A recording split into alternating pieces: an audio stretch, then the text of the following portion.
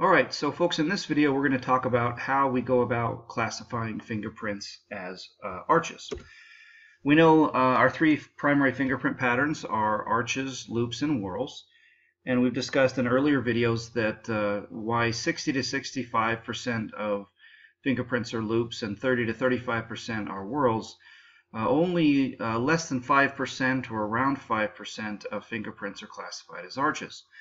And what we'll talk about in this video is what makes a fingerprint an arch, and also how do we determine what type of arch we have, because just like with loops where we have ulnar and radial loops, with arches we have two different types of arches. We have plain arches, and then we have what are called tented arches, and we've mentioned tented arches in an earlier video. In terms of distribution or frequency, of the two types of arches, the more common is the plain arch. About 60% of arches are considered plain arches, while about only 40% of arches are tented arches.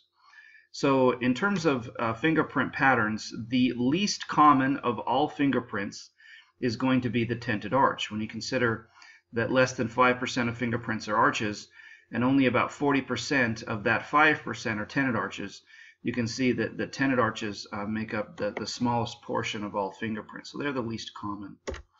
We're going to start off by talking about the plain arch first. Now, arches, in general, the definition or explanation of an arch is any fingerprint pattern where the ridges tend to flow in from one side, rise up in the middle, and then flow out the opposite side. So they're fingerprints that are lacking any sort of recurving ridges or circuit patterns.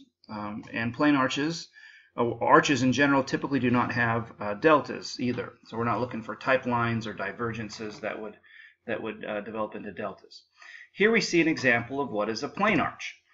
A plain arch primarily is differentiated from a tented arch in terms of the steepness of the rise in the middle of the arch.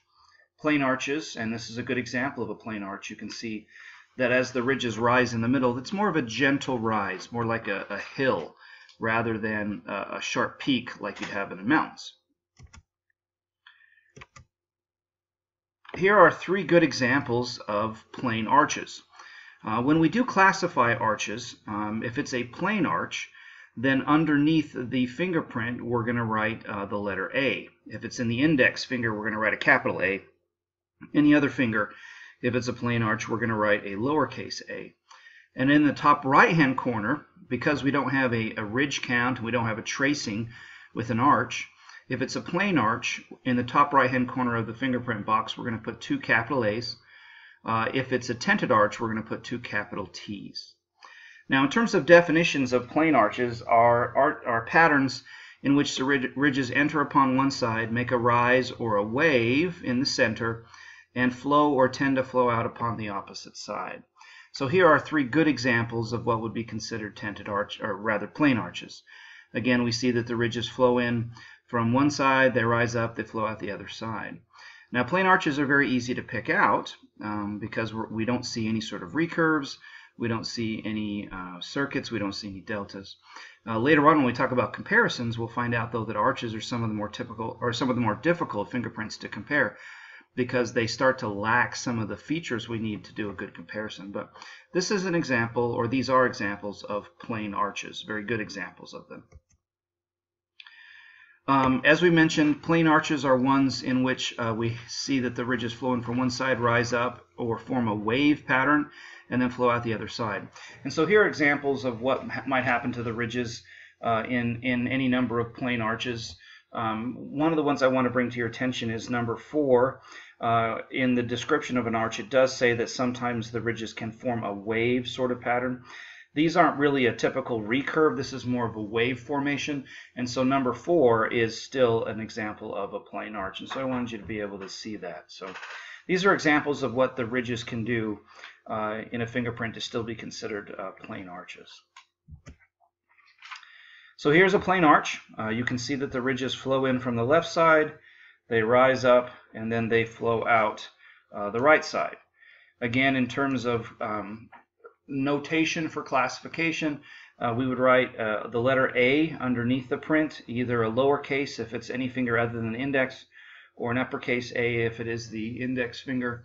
and then we write 2 capital letter A's in the top right-hand corner to indicate that it was a plain arch. Again, there's no tracing, there's no ridge count for it, so that's how we do our notation. Here's another good example of a plain arch.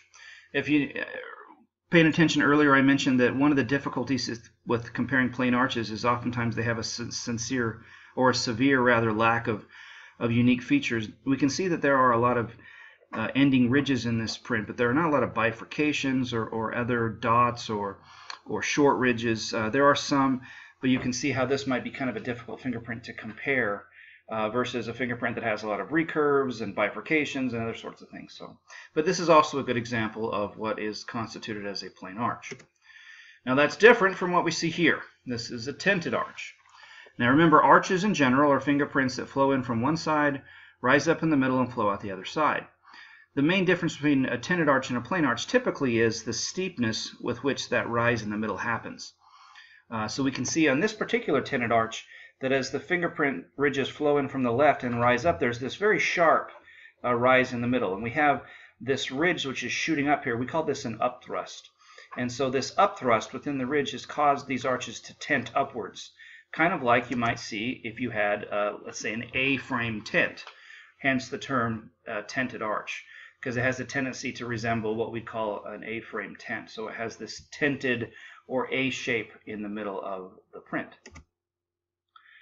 In terms of definition, a tented arch is that type of pattern which possesses either an angle in the middle of it, an upthrust in the middle of it, or 2 of the 3 basic characteristics of the loop. So earlier when we were talking about comparing or identifying loops, if you remember, there are 3 essential requirements for a fingerprint to be classified as a loop. It must have a sufficient recurve, it must have a ridge count, and a delta. Well, if we have a fingerprint that has 2 of those 3 characteristics, but not all 3, it can't be a loop. So by default, we characterize it as a tented arch. So for example, a fingerprint that has a delta, and maybe it has what would be a ridge count, but there's not a good sufficient recurve, so it has 2 of the 3 characteristics, it's a tented arch. So we really have 3 different varieties of tented arches.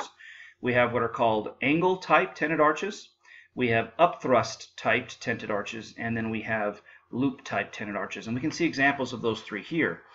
For example, here in this fingerprint on the left, we have this upthrust here, which has caused this marked rise in our ridge flow. So this would be an example here on the left of an upthrust type tented arch. In this fingerprint here, notice this ridge here, how we have this angle formation here. So this would be what we call an angle type tented arch.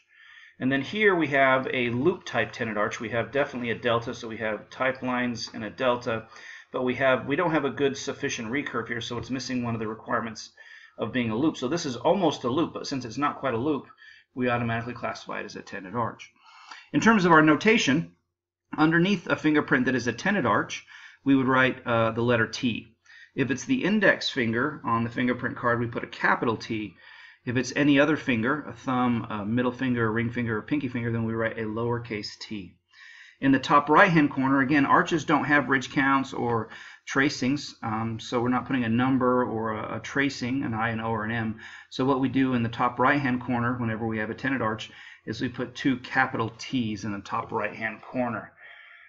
If it is a loop-type tented arch, you might want to consider adding the ridge count, but that's not a requirement. So in terms of notation, that's how we notate tented arches. All right, so here are some examples of what you might see in the middle of a tented arch fingerprint that would make it a tented arch. Remember, there's 3 varieties: the angle type, the upthrust type, and the loop type tented arch. Here are examples of what you might see, a formation that would be considered an angle formation inside of an arch, which would make these angle type tented arches. Or you have what's called an upthrust, which is a single ridge which shoots up, and it is less than 90 degrees, and these are what we call upthrust type tented arches. So you're going to see both of these in different types of arches. So here is an example of an angle type tented arch. If you look at this fingerprint, we can see this angle formation here. So this makes this an angle type tented arch. Again, we kind of have this sharp rise here in the middle as a result of this angle formation. Here we have an example of an upthrust type tented arch. So again, here we see there's several upthrusts here. Here's 1, 2, 3, 4. All these are upthrusts. So again, we see this very sharp rise in the middle as a result. So again, it looks kind of like the A-frame tent setup. So again, this is a tented arch, and it would be the upthrust type. In terms of your notation, you don't have to differentiate between the types. You do not need to write upthrust type or angle type. You just write tented arch. Now, the loop type tented arch, as we mentioned, loops have 3 essential elements. So for a fingerprint to be a loop, it needs to have a sufficient recurve, a delta, and a ridge count.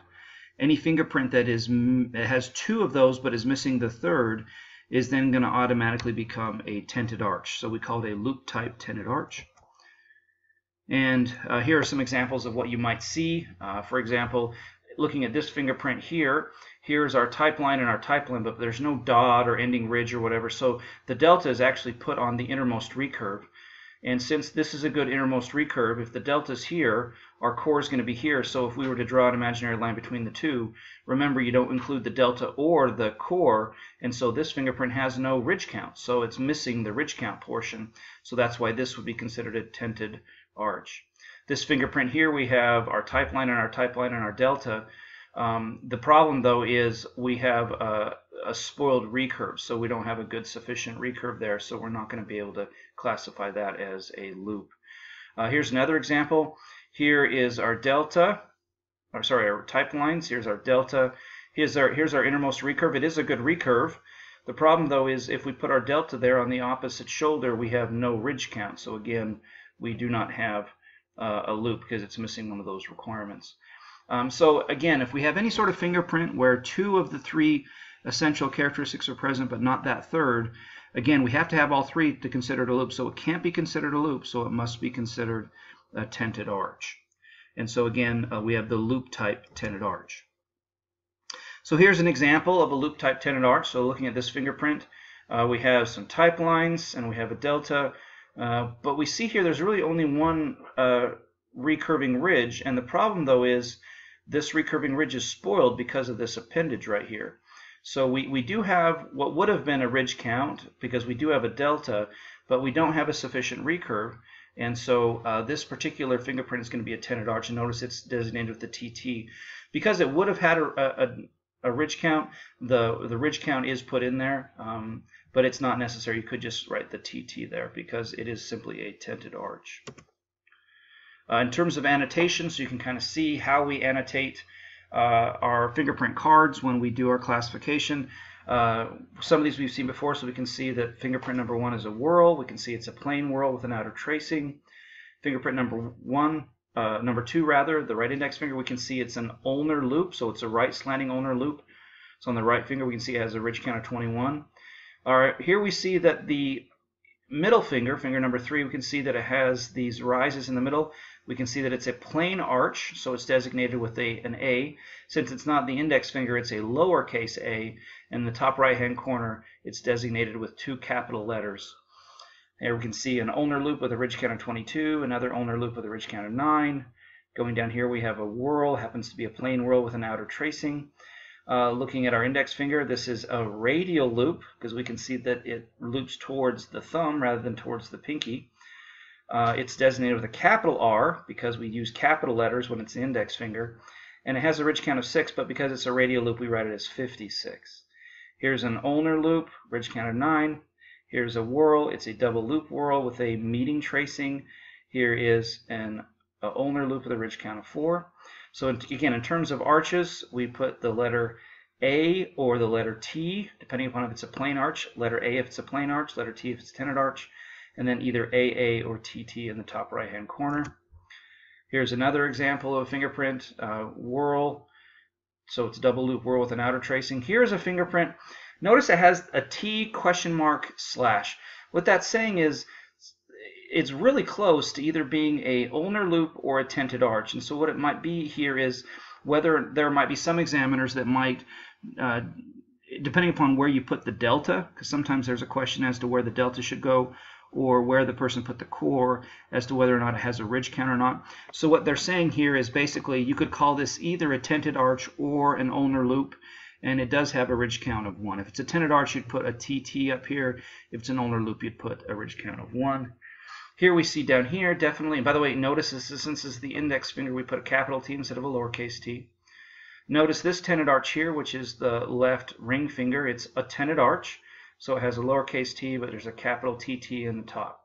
So, and notice, by the way, it doesn't indicate what type of tenon arch this is. There's no way to, it doesn't indicate for sure if it's an upthrust or angle type or a loop type tenon arch. So anyway, that's how you do your notation when you have arches.